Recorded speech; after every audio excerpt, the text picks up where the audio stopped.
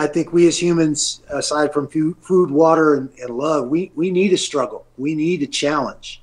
If we were in a world where everything was just handed to us and we never had to work for anything, we would be so stale and stagnant, both in our spirit and physically.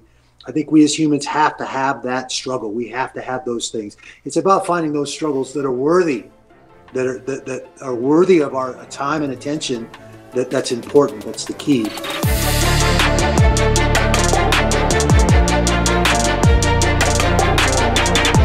What's up, everybody? Welcome to the Blue Collar Boardroom. I've got six-time UFC heavyweight champ, the natural Randy Couture. You may have seen him on the big screen. He's a successful entrepreneur with a successful MMA gym.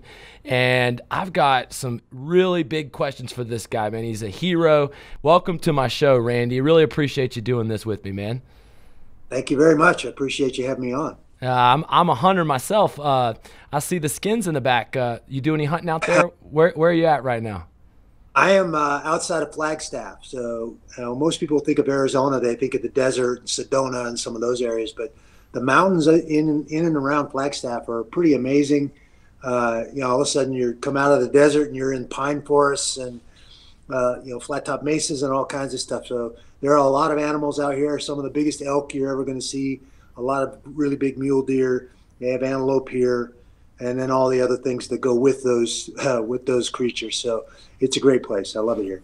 Yes, man. That is something about being a man, getting out in the outdoors and forgetting about the bullshit. We live in a world full of distractions, and if I don't find myself outside, getting dirty, fucking shit up, then I get to be a crazy motherfucker.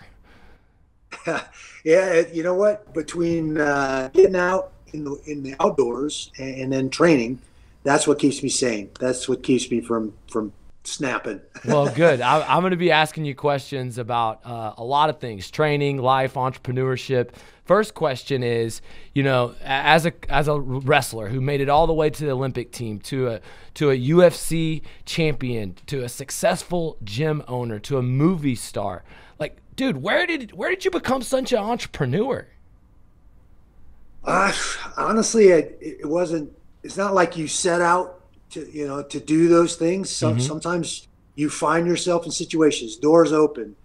I mean, I was raised in Seattle, north of Seattle, in a single parent household. My mom raised three of us by herself.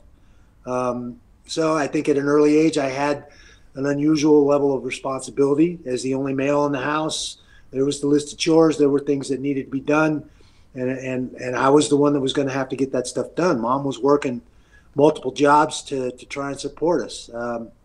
So I think that developed a work ethic through my mother, watching her work her tail off, and then transferring some of that responsibility onto me just because of the circumstance. I got my girlfriend pregnant at 18, right out of high school.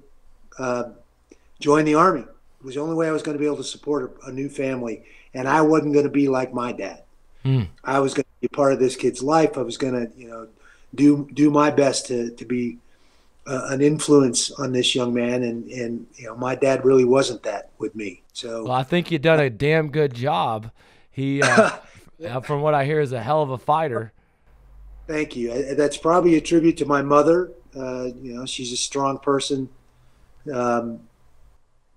The Army shaped me. I fit in the Army well. I was one of those kids already that everything had its place. My room was always clean. I wasn't that typical kid, or certainly that typical male child that tend to be, throw your jacket on the floor and your book bag and things just go willy-nilly or wherever. I was never that way. So entering into the Army, being retaught how to fold my socks and how to brush my teeth and all these things that the service taught me, attention to detail, diligence. I think all those things seem to fit me very, very well. And I think that's in line with a lot of the character and things I developed from the sport of wrestling. I started wrestling at 10 to get my dad's attention. Didn't work. I don't think he ever saw me wrestle one match ever. But, I found my place. Those coaches were very important in my journey. They kind of filled that void. When I needed a kick in the ass, they were the guys to do that. And when I needed, an arm around the back and a rub on the head, they were the guys that did that as well. So But I just think that that sport and then the military kind of fashioned me in this mindset that seems to have taken me to, on this journey where I needed to be. Well, I'm a guy that's about squeezing the most performance out of my life. And one of the biggest reasons why I like to train in the gym is it seems to give me energy, not just regular gym, punching shit and learning mixed martial arts. It gives me some sort of extra juice, it seems like, in business. So I just want to know, like, people that are looking to translate one to the other, what is some insight that you've gotten from training and mixed martial arts into your business, into the things that you've obviously attracted into your life? I think the guys that are going to be successful are the guys that are willing to take the shit situation, the tough job, and turn it into something enjoyable. Make it a challenge. Challenge yourself by doing those things that maybe some other people don't want to do, or feel like it's beneath them to do that sort of thing. And I think, again, that being willing to embrace those situations and make them fun, make them a challenge, make them fun. There's probably an internal motivation to do that, but I think that that's what I see in the best athletes that I know. They embrace the suck. That's what we call it in the military. That's exactly what the fuck it is. You gotta run towards contact. I feel like that sometimes people run away from the fights in their life because they're afraid to lose, or they're afraid of what it's gonna feel like when they get hit, and then they end up running from their whole life. Whether that's sedating themselves with drugs and alcohol, whether that's running around doing bad things. And these contractors, they constantly mess themselves up, hang themselves with their own ropes. And so the biggest thing that I got from watching some of your interviews, one of the things was talking about embracing the suck. In Oklahoma State, you said that you used to have to do 90-minute wrestling matches. Now, I can't even fucking fathom that 90 minutes of someone trying to, throw me around. I mean, I do it for, 3 minutes at a time, and it's like, that I can't imagine that. So talk to us about that experience. I got introduced to the grind match by Coach Steve Frazier. He was our national coach for Greco. This was one in the years while I was at Oklahoma State wrestling collegiate style, but I was also wrestling on the national circuit and international circuit for the national team representing the U.S. And Coach Frazier, we'd have mini camps and stuff, and you never knew what day it was going to be, but he would come in and say, all right, get a partner, and we'll give you 10 minutes to warm up. Clock starts in 10 minutes. Get your partner, and you would literally start a match, and there were no water breaks, no timeouts, no nothing for 90 minutes. And you want to talk about find that barrier, find that wall where your brain starts telling you you're tired and you need to quit, but you have to persevere. You have to push through that and push that barrier back constantly. And that's one of the few times I ever saw a grown man cry in a workout. I mean, literally, it just hit that point where he could not make himself go anymore, and he was pretty upset about it. It was pretty interesting, and that ebb and flow for 90 minutes. There might be part of that 90 minutes where you're kicking somebody's ass, and there are a whole big part of that 90 minutes where you're getting your ass kicked because you're tired. I mean, but you find that wall, you find that barrier, and you're constantly trying to push that barrier back. So, there's a David Goggins on the internet, supposed to be the hardest guy on the internet, obviously not in comparison to people like you, but he says, that the human mind, the body is capable of doing 40% more when it's time to quit. When your body says it's time to quit, there's actually 40% more you can tap into. Now, tell me, you think that's the right number, or how do you tap into that? Well, I don't know how you come up with a percentage like that or a number like that. I've met David. I've watched David speak. He's a very, very dynamic speaker, and obviously an amazing ultra marathon athlete, a guy that has literally challenged the boundaries of human existence and human capabilities. I like his comment. You don't quit when you're tired. You quit when you're done. That's when you quit. Right. So, and I thought that's one of the things he said that stuck with me, that made sense, that fit my mindset for sure. I looked at it like every opponent that I came up against, my job was to break them. And I don't mean physically hurt them or break them that way, but make them work harder than they wanted to work. I want to find out where your boundary is. Where do Mm. you decide, or your brain starts telling you you need to quit? That's my job.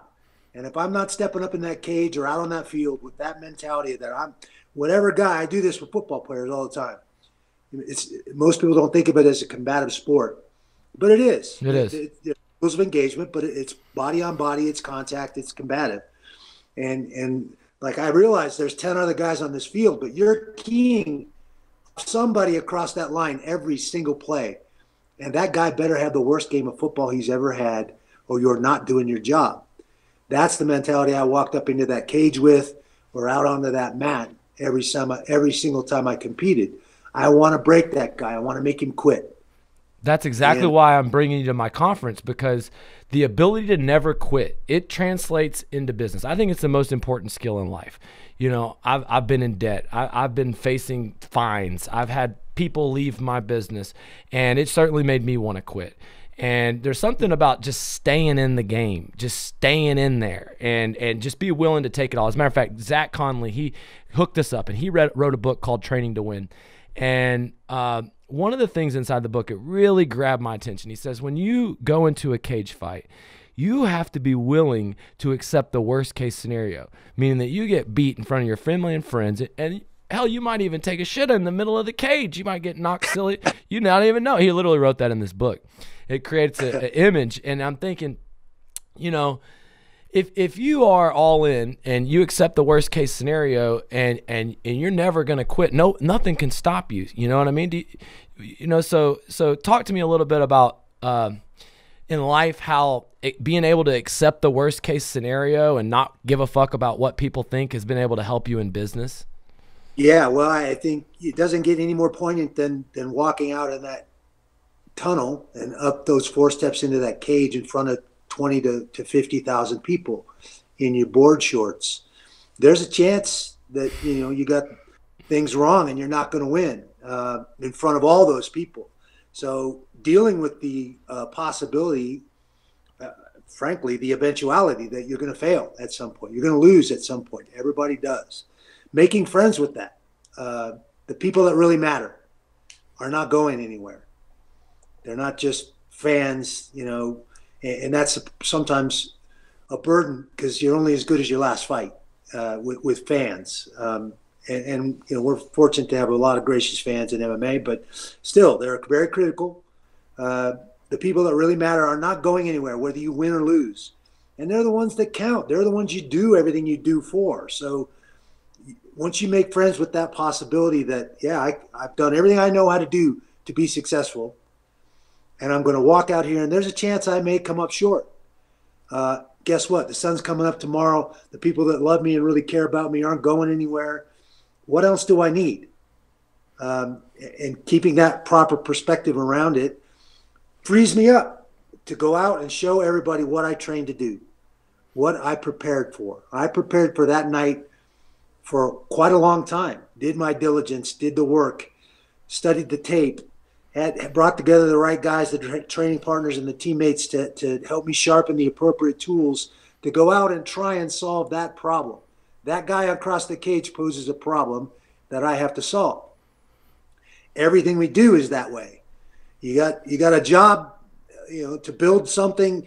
That job poses particular problems. I'm trying to build a shop right here at my place. Well, about 3.5 feet down is solid rock. Salt cap. I mean, that's a problem that I have to figure out how to solve. And it's the same thing as walking up in that cage. And sometimes you get it right and sometimes you don't. And when you don't, embrace that moment, because that's your opportunity to change things, to analyze what you're doing, to learn some new stuff and get your ass back out there and do better the next time.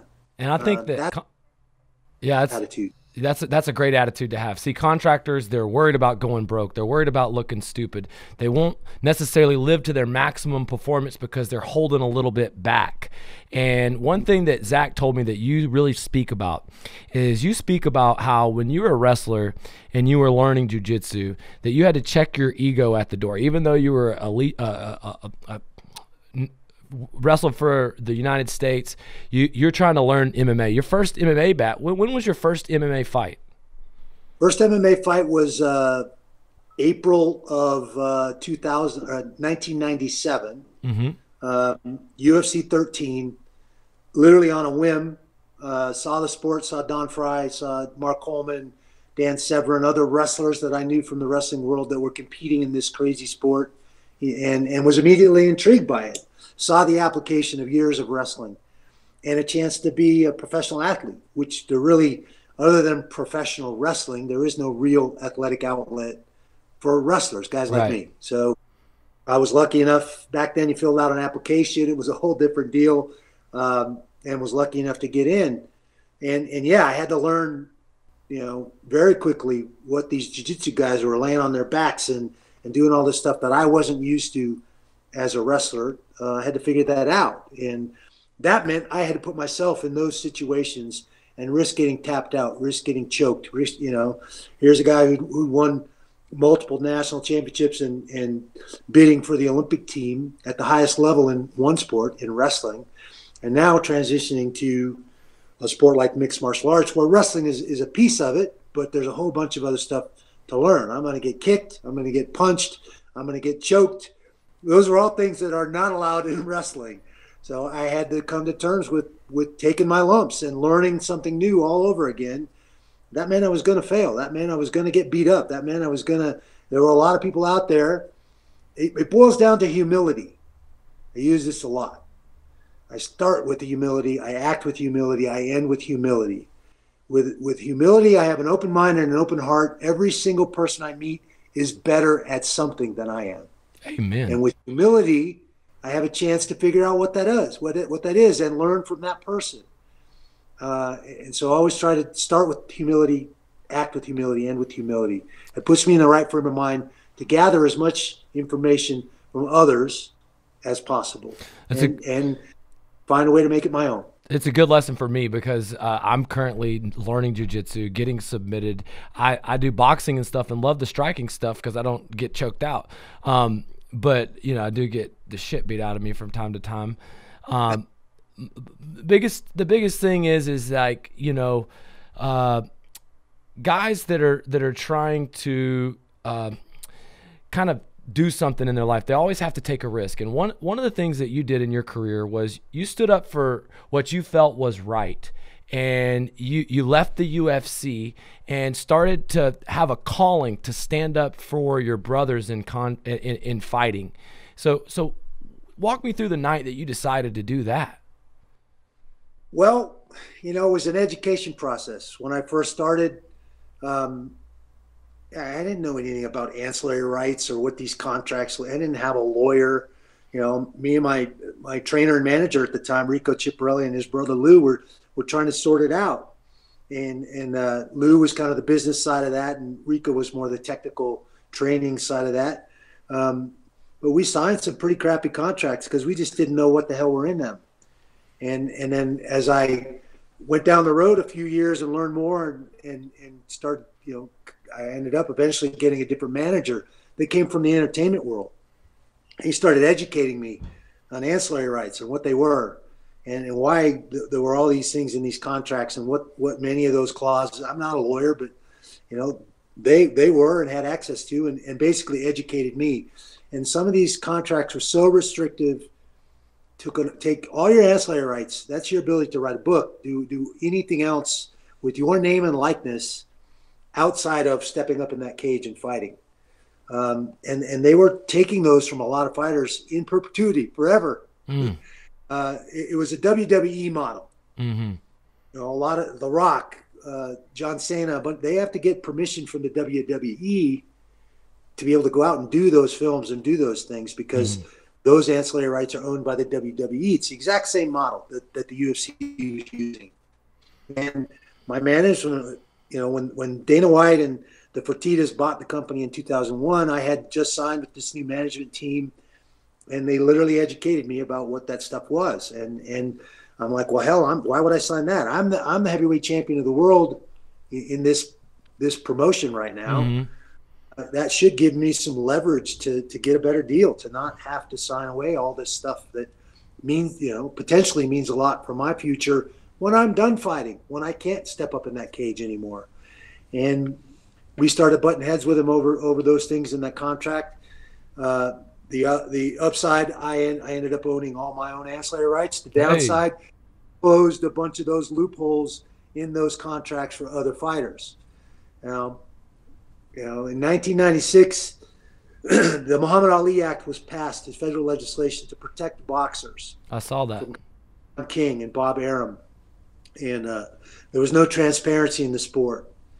Guess who was the athletic commissioner in 1996 in Nevada? Who's that? One of the Lorenzo Fertitta. Oh, okay. I see how he it knew works. exactly what he was looking at when 4 or 5 years later he has the opportunity to buy the brand, the UFC, the promotion. He was looking at an opportunity not to have to pay the fighters and then to make a big income. He knew how he could exploit the fighters. They weren't protected under the Muhammad Ali Act. There was no federal legislation. There was no transparency.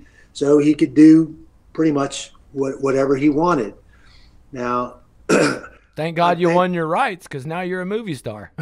Well, and I'm thankful that they did what they did, because the sport may have died. The guys that were running it before, Bob Marowitz and SEG, had no real inclination of what the sport was and how to really promote it properly. For them, it was extreme. They wanted to live on that fringe.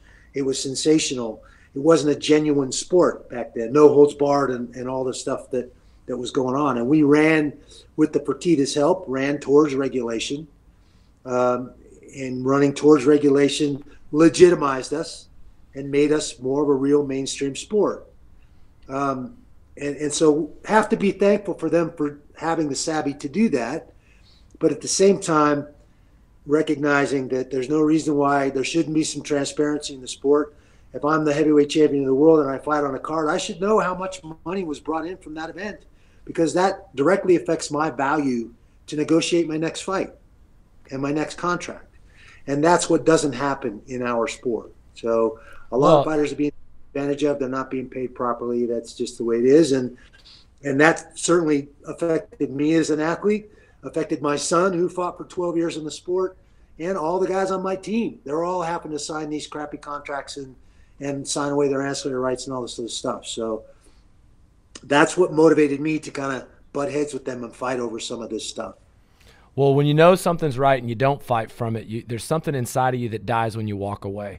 And what I love about you is that, you're not afraid to walk away from a fight and stand up for everybody I watched the testimony in front of Congress, and I'm thinking about all the friends that you're losing and all the different stuff that you're talking about your son having to come up against, knowing that all this is going to create more resistance, but you're not going to stay silent. And so have you felt like that there's been any forward movement in that regard? I mean, I think we've seen free agency take place, where guys got distraught and upset with what they were being paid by the biggest promotion in the sport, the UFC, and a lot of them were fleeing to other promotions like Bellator or one championship or whatever. Yeah, one has really flourished in Asia and doing a great job with a lot of the fighters over there. They're starting to pop up these other places where fighters could go to make a living as a professional fighter.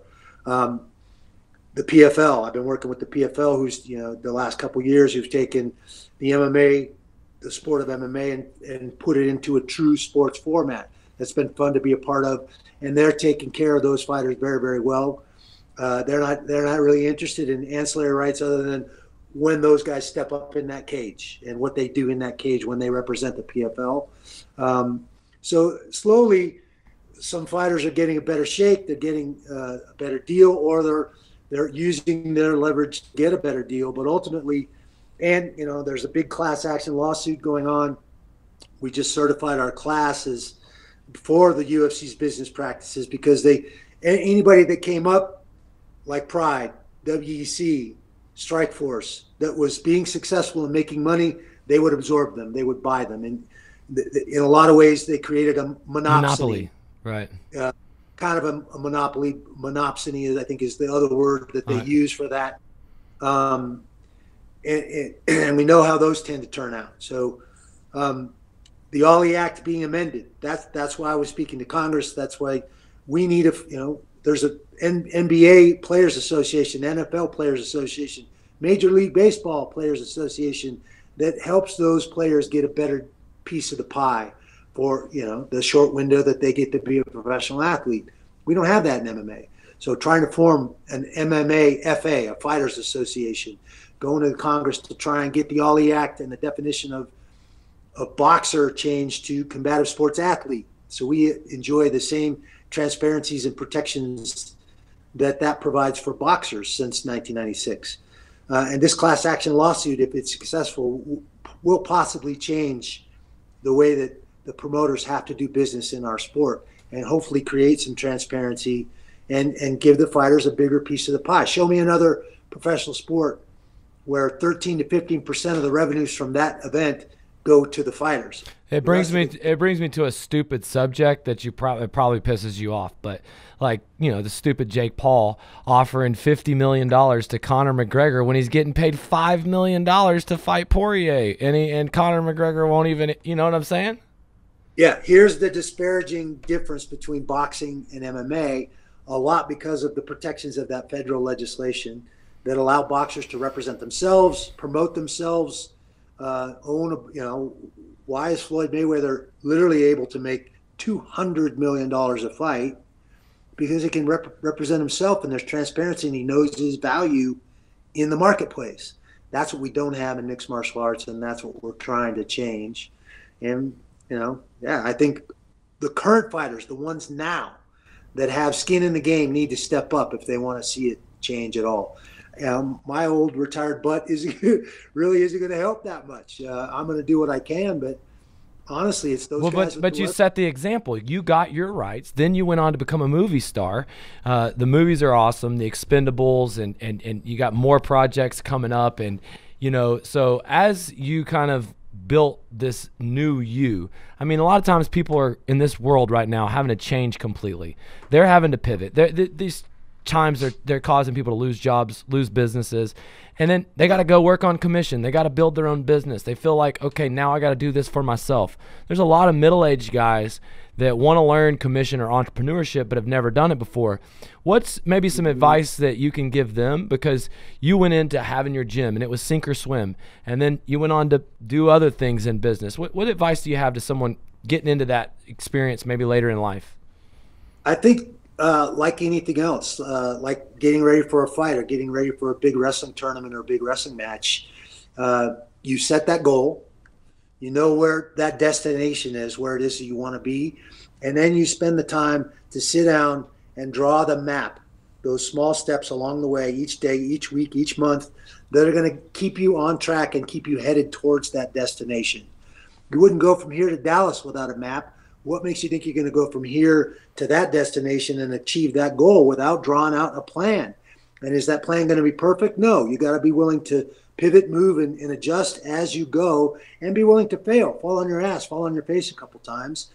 And I think embrace those adversities, because they are what's going to keep you on track and keep you headed in the right direction. Sharing that stuff with somebody that you care about, that you trust, that has your best interest in mind, whether that's your mom, your grandpa, your best friend, whoever, so that they can steer you too. If you start getting off track or getting carried away somewhere else, which we have a tendency to do, somebody can yank your chain a little bit and say, hey, I thought you were doing this, and this was your destination. Is that really helping you get where you needed to be?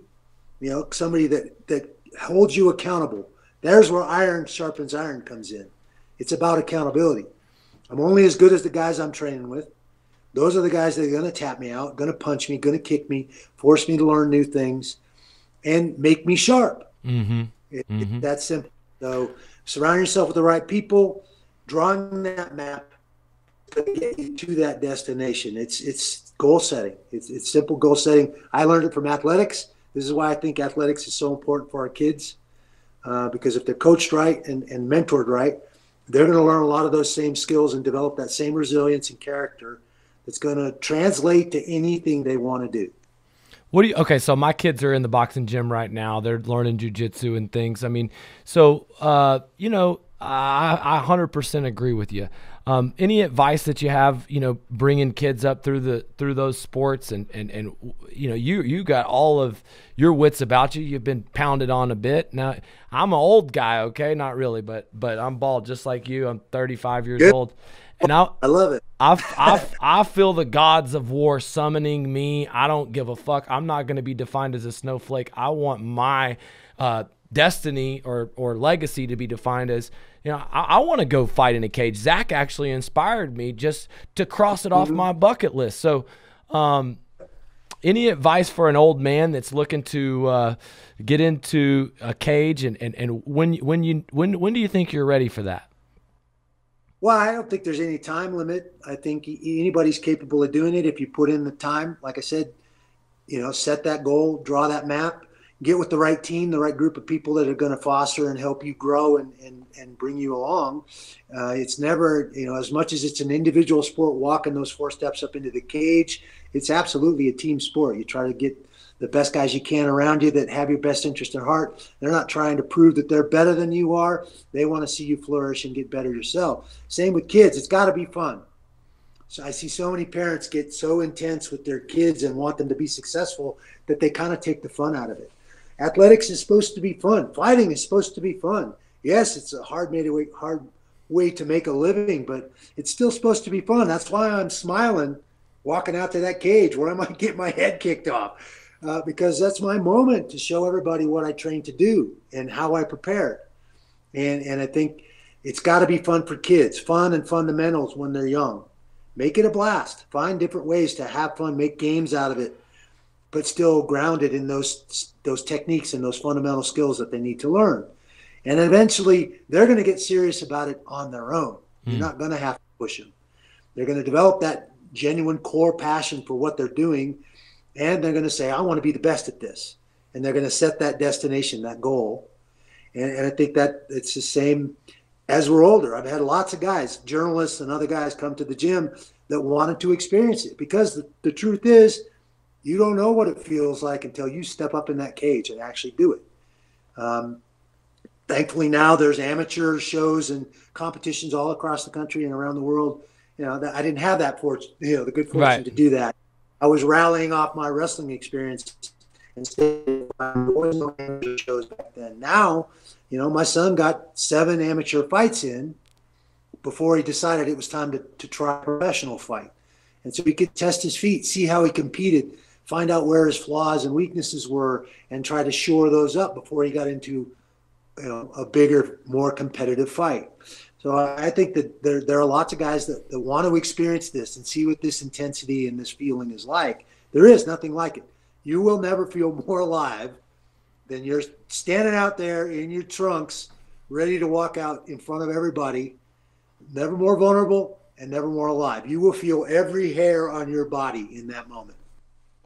Oh man, that's something that you wish for, but then you just know that you are going to have to pay the price. And, look, I created a sort of fight club with contractors. About 5 years ago, I was frustrated with my business. I was living in a little bit of anxiety and stress and disappointment. Wasn't maximizing my performance, and I felt it. I was burnt out. And so I actually started coaching other contractors. And I realized, man, these guys I'm coaching teach me a lot of shit. And, after coaching for 5 years, 700 guys, they taught me a lot of stuff. And, I started hiring coaches 5 years ago. And so I'm not a product of me. I'm a product of my dad and my uncle coaching me. I'm a second generation contractor, all my coaches and all the people I coach. And I think there's this saying that you always need some person to mentor. You always need some person to compete with. And you always need people that are getting that you're getting mentored from. You're going to mentor somebody, get more mentorship, and compete with it. And I feel like I get extra luck in life. The more people I mentor, the more people that look up to me as a mentor, and the more people I'm competing with. Because the more that you add to that, the more luck that you seem to create for yourself, or energy that you manifest in life. And I guess my biggest question is do you believe in the law of attraction? And do you think some of your championship moments where you were able to visualize success and there's this guy, Dr. Joe Dispenza. He talks about the feelings of the future, of how you can anchor, a positive thought with feelings. And I just think about championship moments in our life. Sometimes I can give myself goosebumps. But how did that visualization and that law of attraction work for you in both fighting and then into becoming a movie star and creating these awesome opportunities where you're getting paid without having to get the shit beat out of you? Yeah, well, I agree 100%. I think we as humans, aside from food, water, and love, we need a struggle. We need a challenge. If we were in a world where everything was just handed to us and we never had to work for anything, we would be so stale and stagnant, both in our spirit and physically. I think we as humans have to have that struggle. We have to have those things. It's about finding those struggles that are worthy, that are worthy of our time and attention. That's important. That's the key. Visualization is a huge thing for me. I believe in the law of attraction. I think what you put out there, that some people call it an aura, some put a vibration, whatever. Everything. This table vibrates, and what you put out there is what you're going to get back. And so if you're positive and you're setting goals and you're treating people right and doing the right things, that's the kind of people you're going to attract. It doesn't mean that there are other people, especially as you become more successful, aren't going to be drawn to you too, but for different motivation, right? Everybody has an angle. Ironically, it was Dana recently on some shit I was watching said, look, dude, the one thing about success is you can never get away from the negativity and haters. You so what's your advice on dealing with negativity? I mean, or haters? Age. We can all step behind that little voice we have in our head. I call him my crazy roommate because he says things to me that nobody in their right mind would really say, but he will undermine your confidence and often run in with that we all have that self-talk, most of us, that subconscious voice. Recognizing that you control that voice does not control you. I can step behind that voice anytime I want and let it chatter on and say whether it's about me or somebody else or whatever it is, it'll go on and on and on. It's taking in all these bits of information. I get to choose when I step forward and engage, what I engage in. And for the haters and the people out there that want to see you fail or want to step on you on their way up, you just don't engage. I get to choose. I choose who and what I engage in. I choose to engage with positive people and positive things that are going to move me forward and get me where I want to go. Amen. I love that. It's a huge thing. You can see success in your mind. Just like watching a movie, I can close my eyes and I can see every one of those fights. I fought that fight 100 times before I ever walked up in that cage. I visualized it 100 different ways with that one common denominator. I always saw my hand getting raised at the end of it. God, I love that shit. Last night I was doing rows and my wife came outside. She was like, what the fuck is going on here? And I said, I'm beating people up. Leave me alone.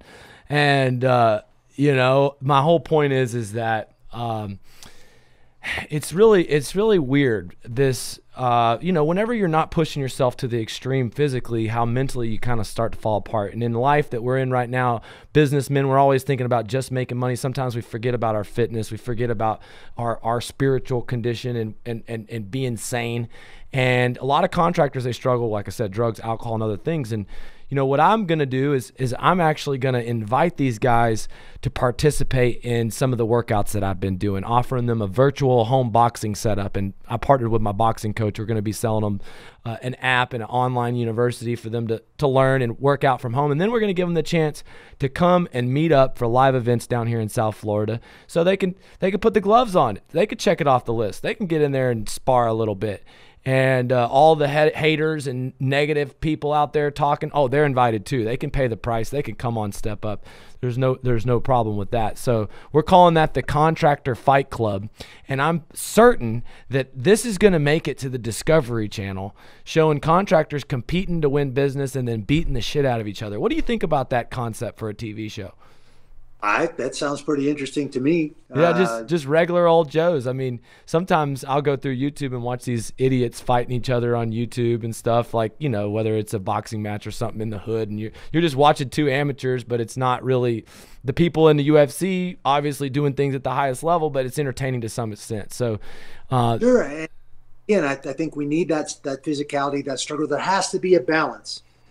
If one side or the other if it's all cerebral and sitting at a desk and working and all that, that's not healthy. That's not good for you. And if it's all just, physical, that's probably not healthy for you either. You need to find that balance where you're checking all those boxes. Yeah, the balance of the last guy I was in there sparring with, he has 3 fights. He rang my bell for 3 days. I still got a busted up rib, and I'm thinking, is it worth the trade-off? And it absolutely is, because, I mean, the truth is like, it takes a few days, but just the energy that you get from saying, hey, I did that. Because Sean, the guy that got me in the ring, he's the one that dragged me to the boxing class, dragged me to the MMA and said, you need to do this. This is going to be good for you. And now that I can get in there and just at least stay alive, it's one of those things I wrote down as a goal from the very beginning. But, the reason why I brought you here, like Zach, he inspired me to do that. His book, Training to Win, he wrote the book. It really did. It inspired me to create more of a physicality to balance out my too much of that, softness. We have a generation of distracted snowflakes, and I felt like I was becoming too much of one of those guys. And, bottom line is kids made fun of me when I was a kid for doing karate. I can remember doing karate, loving to go into the sparring tournaments and shit. I should have fucking kept it up. MMA, it came later on in my life. It would have been really helpful from the ages of fucking 20 to 30 years old, just having something positive in the gym.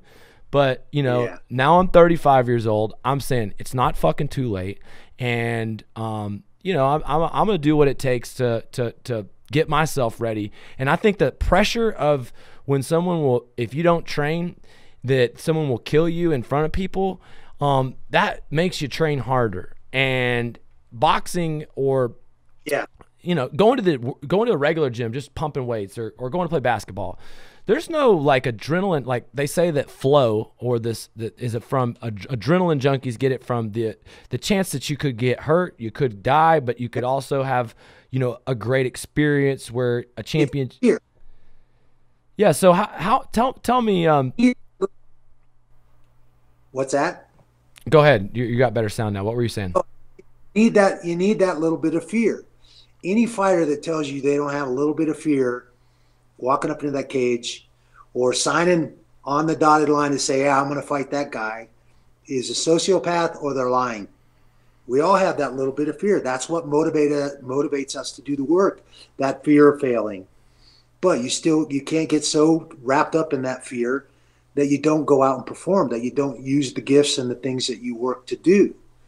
And I think that applies to just about everything. There is always going to be that little bit of fear. That's healthy, and you need to embrace that, keep that proper perspective that we talked about around that situation, and go let it hang out. Hell yeah, man.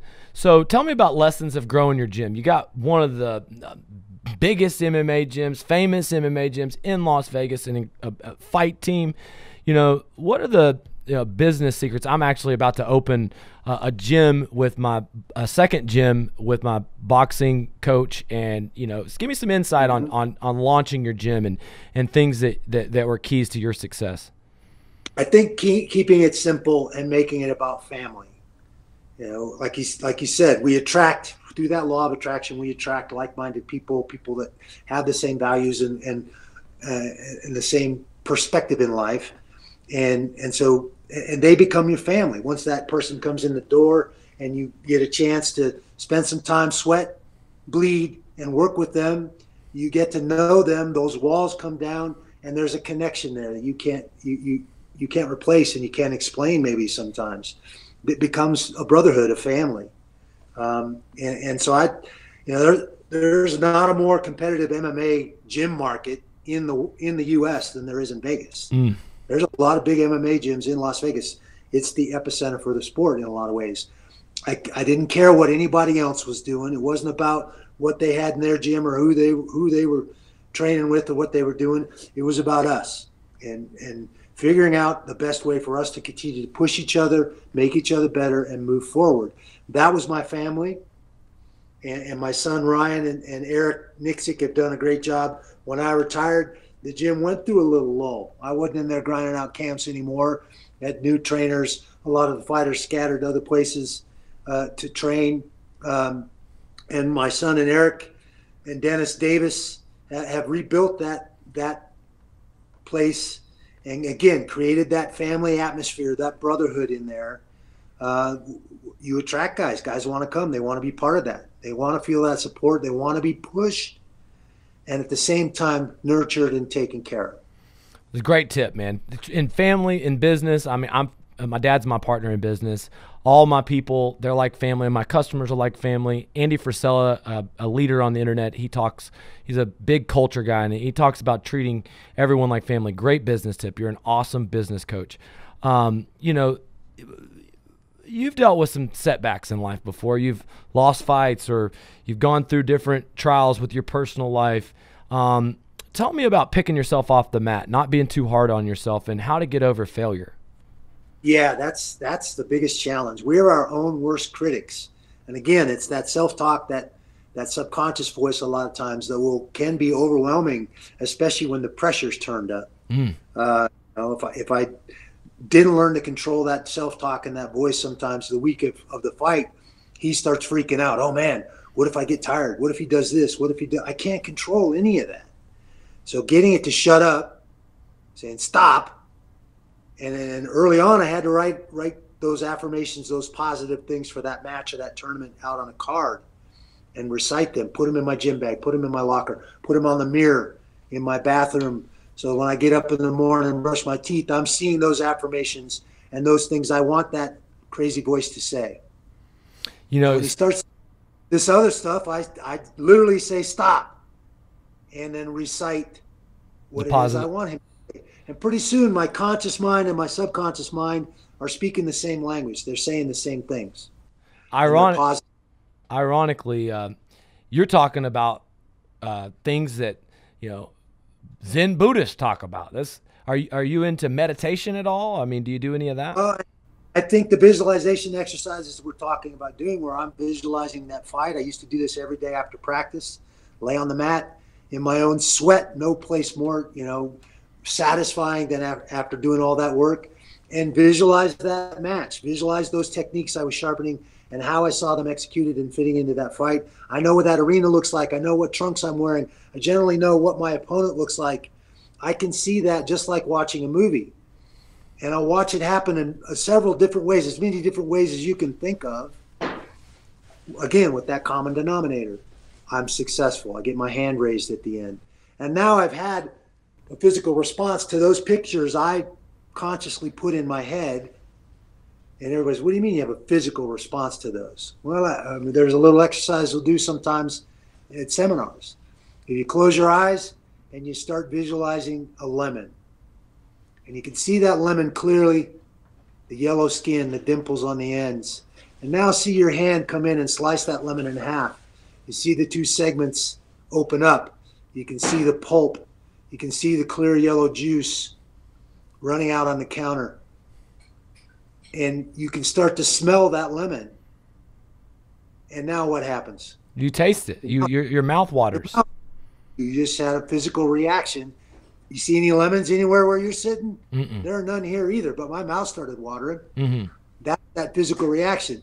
You have the same physical reaction to those pictures you put in your head in preparation for a physical engagement. Ironically, Ed Milet, he is a big buff guy. He's going to love meeting you. He's one of my coaches. He talks about anchoring your thoughts with physical. And it's like when you're putting those visualizations into your brain while you're doing the workouts or after you're doing the workouts.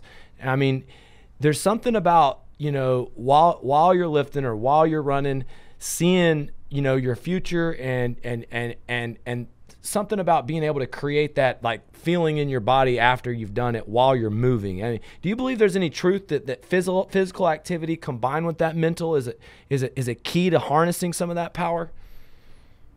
I think again, getting everything in sync, getting your conscious brain in sync with your subconscious brain, and then your physicality, what it is your physical movements are. I think all those things have to flow. Yeah, sometimes when I'm training or I'm learning new technique, I can go into, I've done the visualization exercises so much, I can go to that place and visualize that new technique. It helps me learn it faster and develop it quicker.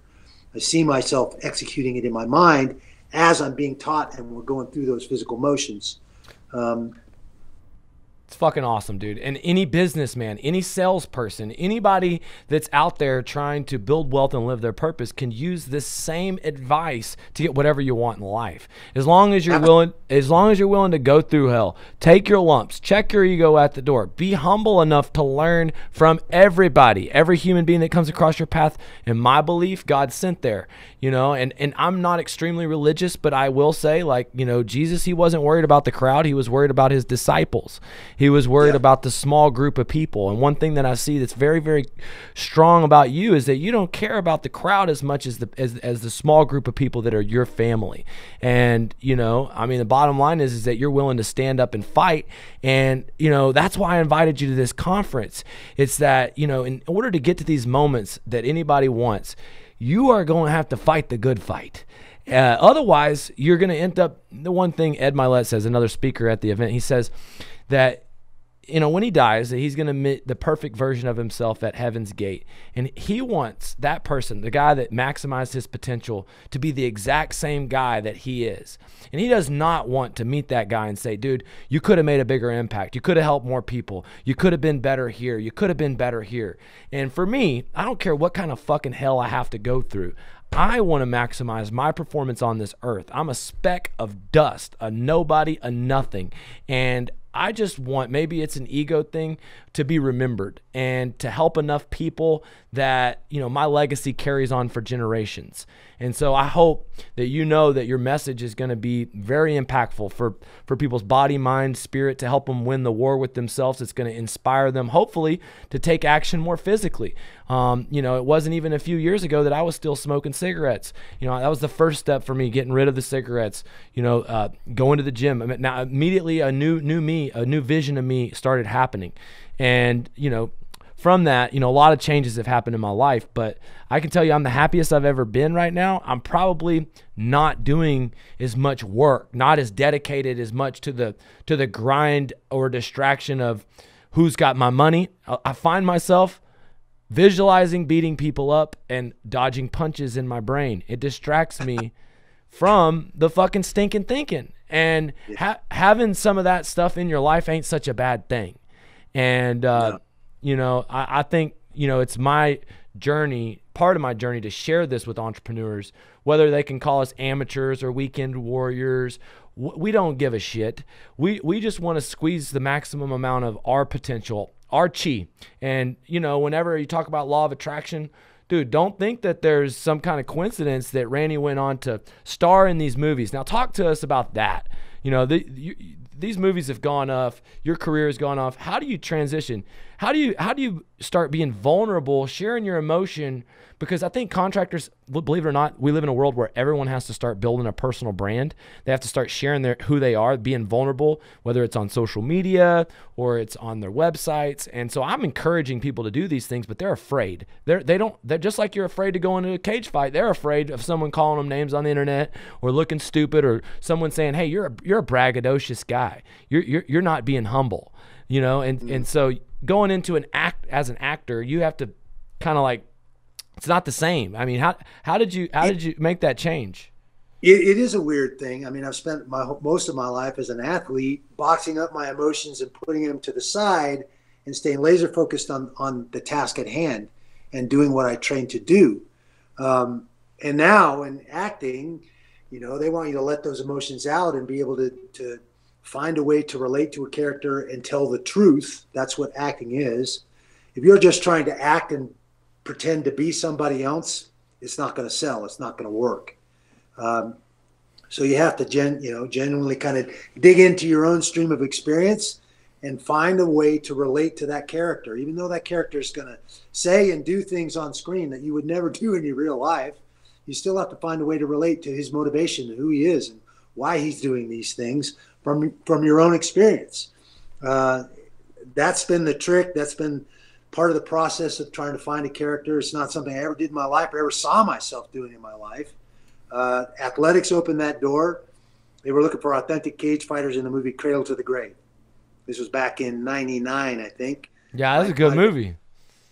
And me, Chuck, and Tito all got the call to be in that fight scene, a 5-minute fight scene in that movie, an underground fight scene, and they wanted some authentic MMA fighters for it. And so that was kind of my first real time on a big set, seeing the magic. See, it's like going to Oz and seeing the guy pulling the levers to make all the smoke and fire.